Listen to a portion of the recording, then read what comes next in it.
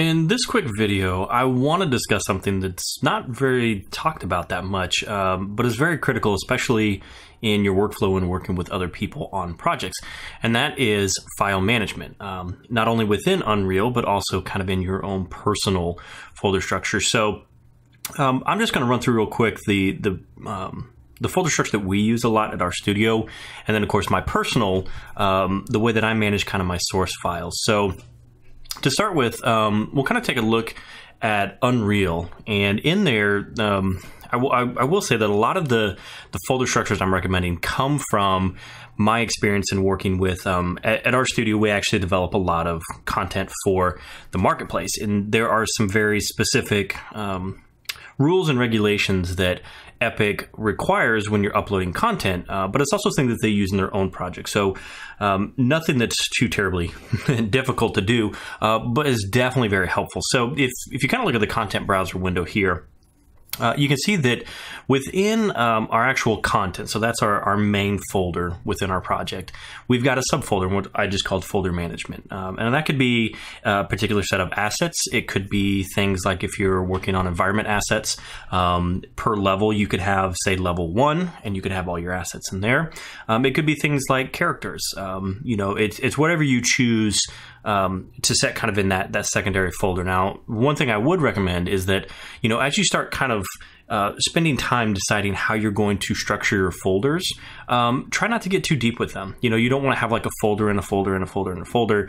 That just gets messy really quickly. So, you know, try to keep it as light as possible, but still well managed. So wherever you've got that root folder, within there, these are kind of some typical folders that you'll set up no matter what. So we've got animation, we've got BP for blueprints, materials, meshes, and textures. All of those should be pretty self-explanatory, but to kind of just unpack those a little bit and explain. So animations, anytime you're creating characters or stuff, this folder may be optional. You may not need it if it's just a static mesh, but that's where you throw all your animations. Keep it nice, keep it clean. The blueprints one, that can go for any kind of blueprint, whether you're doing like a prefab, whether you're doing like an animation blueprint. That helps just to consolidate everything within those. You could also do a scripts folder as well if you're doing things outside of blueprints, but they have generally the same idea. Materials, pretty self-explanatory, throw all your materials there. Now, if you kind of know the workflow I love working with master materials and sub materials. Now, if you've got a master material in your project that you're going to be using for multiple assets, you might want to create a separate folder right underneath your content called masters and just throw all your masters in there. And then anytime you create a instance of that, throw your instance in this materials folder. So that way, you know, it's just for that particular asset and you're not adjusting the master, and it keeps it nice, it keeps it clean. For your meshes, there are any of your static meshes in there. Again, for whatever's a part of that that particular folder, that the content that's going to go in there. And then finally with your textures, throw all your textures in there. Again, just for those assets, and it makes things really easy. So again, my recommendation for this actually comes from Epic's folder structure, the way that if you're, you know, producing content for the marketplace, and then from my own personal experience, having worked on several Unreal projects, that this just make things really, really easy. I think one thing as well to kind of keep, you know, in mind is if anybody ever had to come behind you, would they be able to find the assets quickly and intuitively? What I mean by that is if you're just naming folders arbitrarily, throwing things here and there, it could be a mess, and it could actually be a detriment to your time on having to explain everything. So you can use this folder structure, choose if you want to or not, but again, I highly recommend it. So, and then let's jump over to the second portion of this, which is kind of on the left, which is personal folder structure. So this really has to do with your source assets, right? Like you create all these assets, you create variations, iterations of them, and then you import those into Unreal. So this is the source side of it, where you're creating all of your uncompressed files, your multiple save iterations. And then this is something that I've come accustomed to over many, many years of doing multiple projects for multiple clients.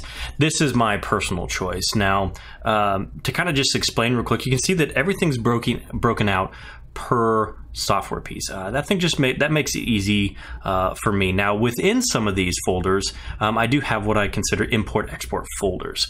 So, for example, let's just say I'll take ZBrush for example. A lot of the workflow that I do is, I'll work within Maya, and then I'll export my meshes out to bring them into ZBrush, sculpt them, and then export those high res. So within my ZBrush folder, I'll have my import. Now again, this is from the software side, so I'm importing things into ZBrush. So I would take something from Maya, export the file, say like an FBX, and then put it in that import folder. So when I'm in ZBrush and I go to import something, I look at my ZBrush folder in my import folder. I do all the work, and then I export that to the export folder in the ZBrush folder. So again, it's a real easy breakup. Now, I guess I will say one thing too. I've got the _Maya. That's personally because in Maya's workflow, you can set your project. I know in 3ds Max you can do it as well. I can't really speak to Blender or any of the others. I know you guys are going to kill me if I forgot one. But I know within Maya you've got a project window, and when you create that new project window, I always just place it in that root folder and call my folder Maya. And that's where it'll create all of its, separate little subfolders that go in that. So anything that has the _, I know I need to delete before I create that project or create something that has kind of an automated workflow. So again, on the left, that's my personal, that's where I keep all my personal files.